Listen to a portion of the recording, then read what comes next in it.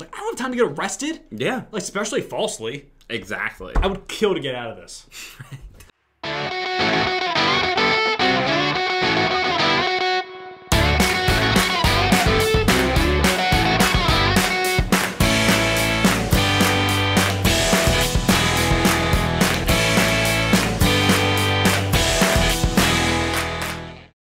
Well, I'm Matt. And I'm Carter. And welcome to another episode of It's Kind of a Gray Area. Welcome back. And now listen, this time I want you guys to buckle up, tie your shoes. We're going to go for a little hike here. Yeah. There's another one of those episodes where we get a suggestion from a fan and we love it. Yes. Before we move past it, I just want to recognize that you told people to both buckle up and put their shoes on. So I'm a little confused on if we're going for a ride or going for a walk. Yeah, that sounds about right. So today's suggestion comes from Beneath Dirigible? I'm not a good pronunciationer. I think it's Beneath Dirigible.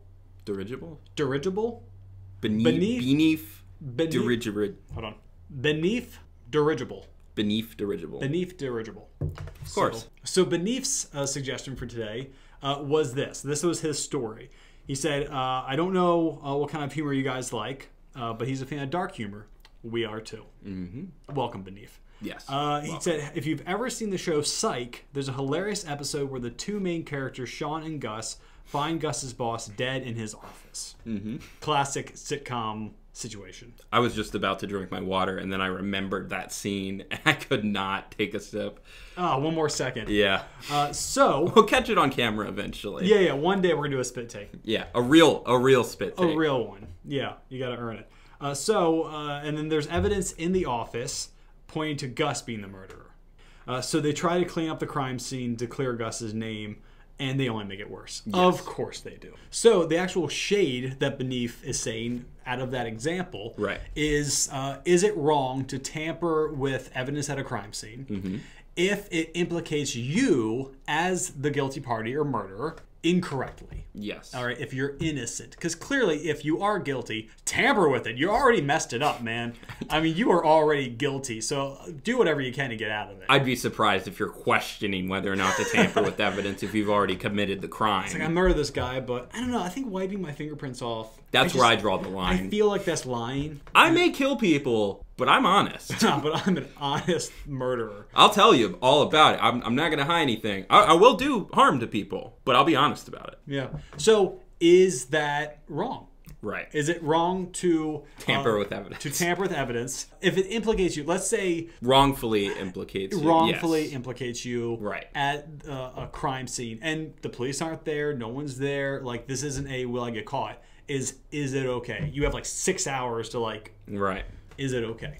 So I'm picturing this as kind of like in that scene from Psych. Yes. Where you're the first person to discover the body, basically. Yep. And let's assume this is a murder. I mean, this could be any crime scene. Let's just focus on murder. Yeah, let's focus on murder. It could have been a white-collar crime if the guy was white and he was wearing a collar. But let's assume he wasn't. Right. So it wasn't a white-collar crime. Gotcha. So you find a dead body, and it looks like you're guilty, but you know, because you are yourself, that you did not commit the crime. And others are not yourself, so they don't know that you did not commit the crime. That's true. A lot of people are not the same person. And that means that you could be wrongfully imprisoned, or at least get dragged into this whole thing, and then you have, like, get arrested, and you have to wait for trial and hope that evidence comes out to prove that you weren't the murderer. And, like, what if you just started a new job? Or, like, you got plans next weekend. Like, I don't have time to get arrested. Yeah. Like, especially falsely. Exactly. I would kill to get out of this. And it's just a cyclical problem, I guess. Yep, it is quite cyclical. As long as you have that mindset. This has long been a fear of mine, by the way. Being falsely accused? Yes. I actually know one of your biggest fears. Snakes. That's one of the other ones. Right. One of your biggest fears is if you're driving along the road and there's a construction team working and like one of them steps out and you accidentally kill that person or run over them. Like, you were just driving, they stepped out, and now you're a murderer. I would not know how to handle that. And you have to pull over and stop then. And sit there after having killed this guy, and like all of his construction buddies are there. Yeah. But yeah, I guess tangentially to that fear. Your words are so much bigger than mine.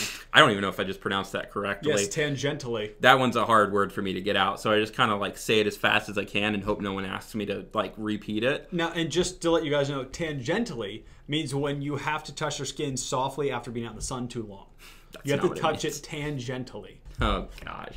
Yeah, I mean, it's always been another fear of mine that, like, I go somewhere, like, I'm checking into a hotel room and I open the door and there's a maid there who's been stabbed to death on the bed. And you're the first person to find the body. It's your room. Like, I mean, you're obviously going to be a suspect. I think one of my first reactions would be like, oh my gosh, I need a different room. Ah, that's a little... No, I'm kidding. I'm kidding. I don't know how I would react. Right. That would be one of the thoughts, though. Gosh, man, yeah. I don't know what my immediate reaction to that would be. It would not be, oh my gosh, there's a dead body. The shock of that would be too much for that to ever be your initial reaction. Am I being punked? Right. Is that still a thing? So that's the setup. That's the situation. Now, is it wrong to tamper with the crime scene? And so what was your thought on that? Because I posed this. I try to get your answer first when I pose that question. I'm going to say it really depends on how the situation looks. You wrote, like, in the episode, like, you wrote a note right. saying, like, I hate you, I'm leaving, like, whatever.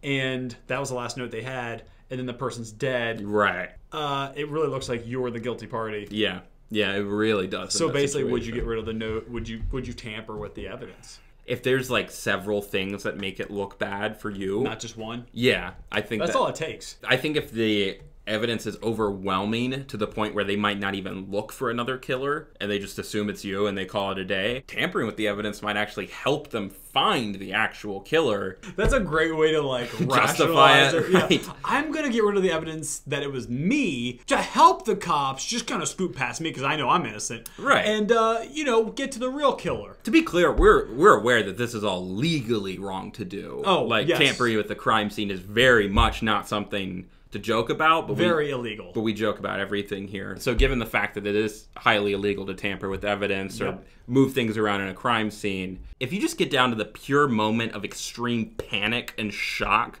where I just found a dead body, I look like I'm the killer, what am I going to do? Without thinking, I would probably start to do this. I would probably start to try to, like, make things look a little bit better. And then I would start to question and be like, wait, what am I doing? I can't do this. And then I would talk myself into it again. Yep. And then keep doing it and then walk away and feel incredibly guilty. Whether it's right or wrong, I think I would end up doing this if I were in that situation. Similar to on Psych. If I were in that kind of position, I'd probably end up doing something to tamper with the crime scene. I just think that's a natural reaction. I think that culturally, we all want to say, like, well, that's the wrong thing to do. Like, justice must prevail. But when you get down to the fact that we're all just animals trying to keep on living, I think there's a certain amount of self-preservation that kicks into play sometimes that isn't right or wrong. It's just how animals are. Like, the whole flight or fight thing. Yeah. Like, in that situation, that would be very much triggered. You can either run away from the problem or try to solve it. Philosophy and legalism don't really factor into that moment as much as just pure adrenaline and norepinephrine. Yeah. So I think this is something a lot of people would do regardless of the fact that they would think that this is a wrong thing to do. But, I mean, I guess it doesn't answer the question, really.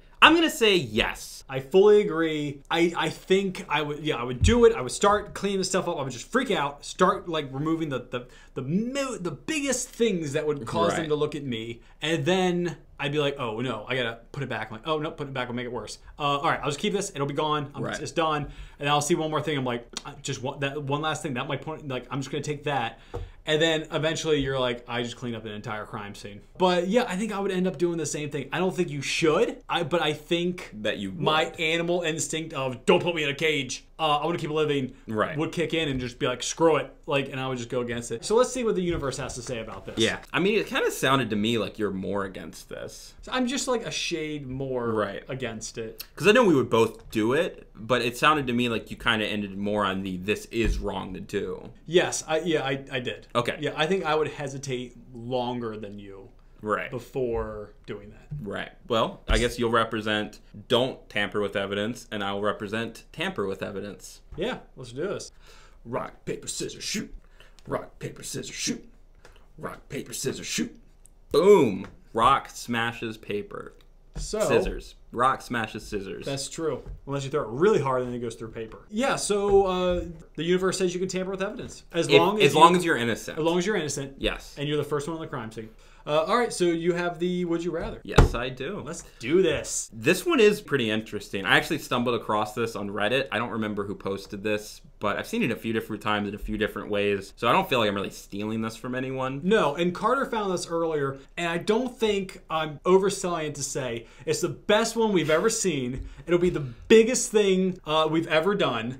It'll be on your minds for the next month. And it will change who you are as a person. Yes, it'll change your life and those around you. Carter, what do you got? So buckle up and put your shoes on. So, would you rather... Man, now, see... I know you know that build-up was not on, like, actually going to pay off, but I do feel bad. No, that was just a ridiculous build-up. Right. So, would you rather live in a world where everyone has 2 sets of arms, or like 4 arms? Yes. Okay. Well, not like 4 arms, like more not of 4 these. arms, 4 arms. Right. Okay. Yes, that type of 4. Gotcha. Or live in a world where everyone has 2 arms except for you, and you have 4 arms. All right, so everyone has 4 arms except for me, who has 2, or everyone has 2 arms except for me that has 4. Either way, you're the freak. Oh man. So pretty much, if I gotta have 4 arms now, or change everyone in the world, I feel like I would rather have 4 arms. Mm-hmm. Because I'm assuming they're the same functionality, right? Like everything. Yes. Yeah. So that would make me very vital in some situations.